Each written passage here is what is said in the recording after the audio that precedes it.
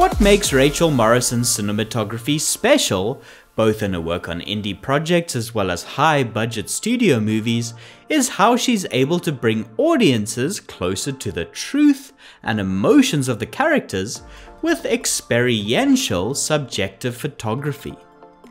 This comes from her frequent use of a handheld camera, her taste for naturalistic lighting, and desire to always serve the story with every cinematic choice. In this video, let's dive a bit deeper into her work by looking at how she got to where she is in her career, her philosophy on filmmaking, and some of the technical gear that she uses. This video is sponsored by Squarespace, the best place to create and manage your website. I got out of school and got work right away in documentary filmmaking, but then 9/11 happened. And I started to get pulled into reality TV, which was the one thing that was sort of paying the bills, but I could still be behind the camera. And I got to a point where I said, I'm never going to do this again. All I really want to do is make narrative films. And so I stopped shooting reality and never looked back. Part of what inspired her to want to shoot documentary early on came from her love of period photojournalism by photographers such as Dorothea Lange and Gordon Parks, who were able to tell really strong stories which affected change with only a single frame. Documentary is a great training ground. It teaches cinematographers to make quick decisions, to change camera settings and do technical setups on the fly, quickly find good frames, and how to use natural lighting conditions. Another skill that she picked up from shooting reality was the way that she operated a handheld camera. Operating such an instinctive quality, and to come from documentary and learn how to basically dance with the camera in response to somebody else's emotion. It's a strangely specific skill set, and that was really crucial, I think, to my journey as a DP. These skills she picked up helped her to win a DP job to shoot a young director's first indie movie, Fruitvale Station. Ryan Coogler was looking for a camera person who had a background in single camera documentary filmmaking, who could work on the fly and tell a story in a realistic, subjective, experiential way. The language of this film took on almost exclusively handheld camera movement, naturalistic lighting, and created a fly-on-the-wall feeling that is reminiscent of documentary filmmaking. This is a feature that she carried through her work. She often operates the camera on the shoulder, moving with characters or holding frames with a natural handheld looseness and shake, to impart a mix of reality and emotional elevation to scenes. Operating the camera with this kind of looseness, lack of rigidity, and perfectly composed static frames gives the images more of an organic feeling, which brings the emotions of the characters to the forefront. Like we are subjectively observing their reactions realistically, rather than watching technically perfect rehearsed action on screen. After getting a Best Cinematography nomination for Mudbound and moving up to make a studio feature, Black Panther, she found herself at a crossroads, in a middle ground where the scripts she was being offered to shoot were either bigger studio movies which weren't as narratively interesting or nuanced, or smaller indie movies that weren't as impactful or makeable as some of her previous work. This led her to forge a new path as a director.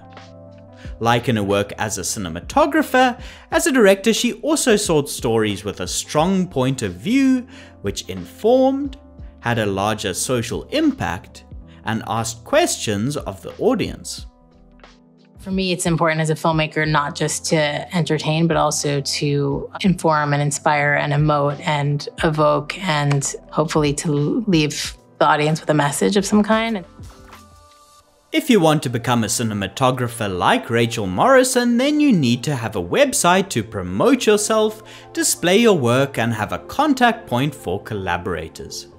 One of the best ways to make one is with Squarespace, the sponsor of this video.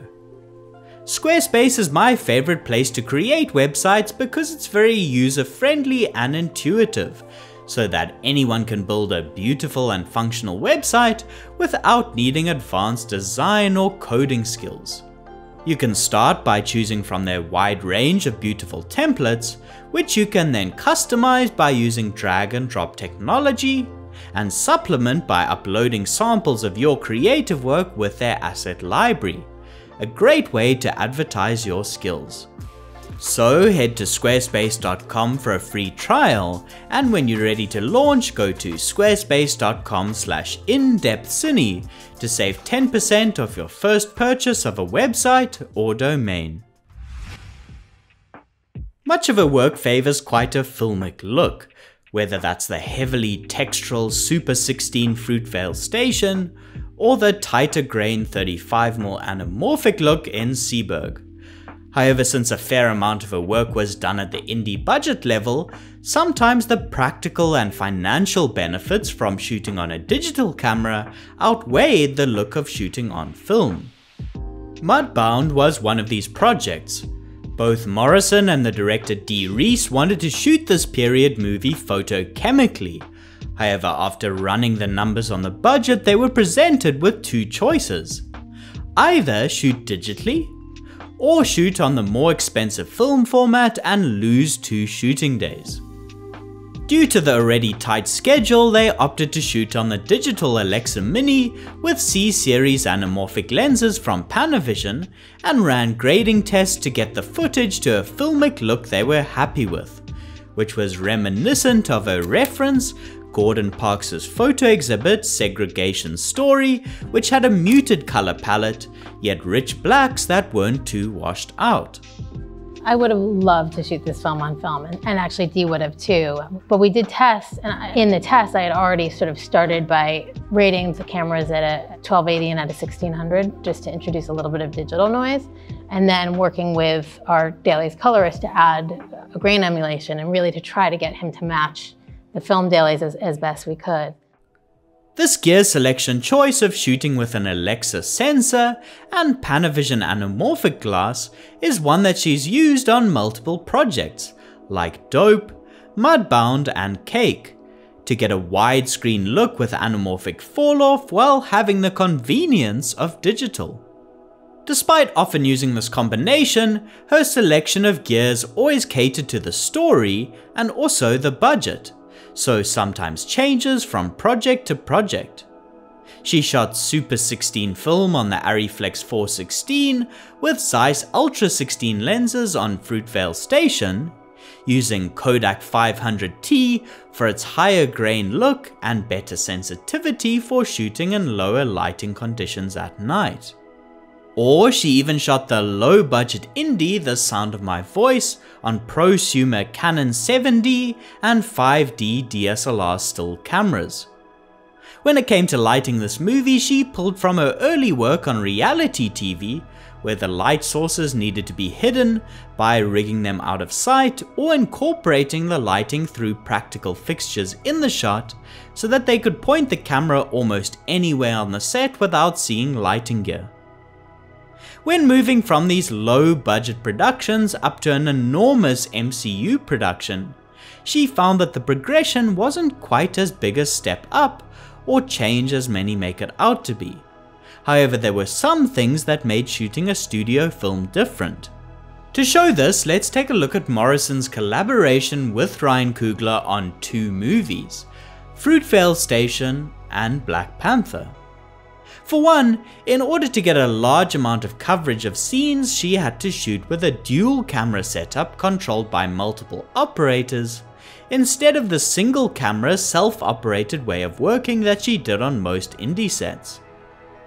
While the scale of the gear changed, many of the techniques she used were similar. For example, on Fruitvale Station, she wanted to change the palette of the light of the BART station scenes, which in real life were lit by overhead warm fluorescent bulbs. To make the space feel a little less cozy and inviting, she got her team to swap the light bulbs with a neutral, white fluorescent. Whereas on Black Panther, when they wanted to light a casino location with a soft, warm overhead source, they fully built the location as a huge set on a soundstage, and rigged an enormous amount of LED lights overhead, which they softened with diffusion. Same idea, but vastly different scale, building everything from scratch rather than working with what is already present in a real location. She mentions having somewhere around 300 ARRI sky panels on Black Panther, as opposed to working largely with practical sources and a small lights and grips package on Fruitvale Station. Different films also demand different looks. Black Panther used a more vividly saturated comic book palette, while Fruitvale went with a more desaturated, toned-down textural realism.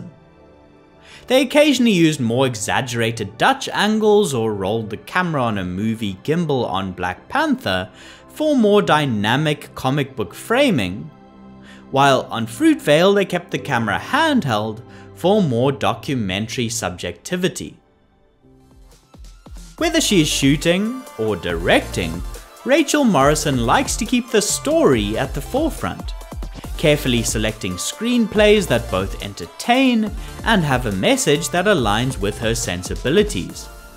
She'll then bring her references, suggestions, and visual preferences to the director, who she'll work with to craft an experiential and often subjective look that is custom tailored to the story.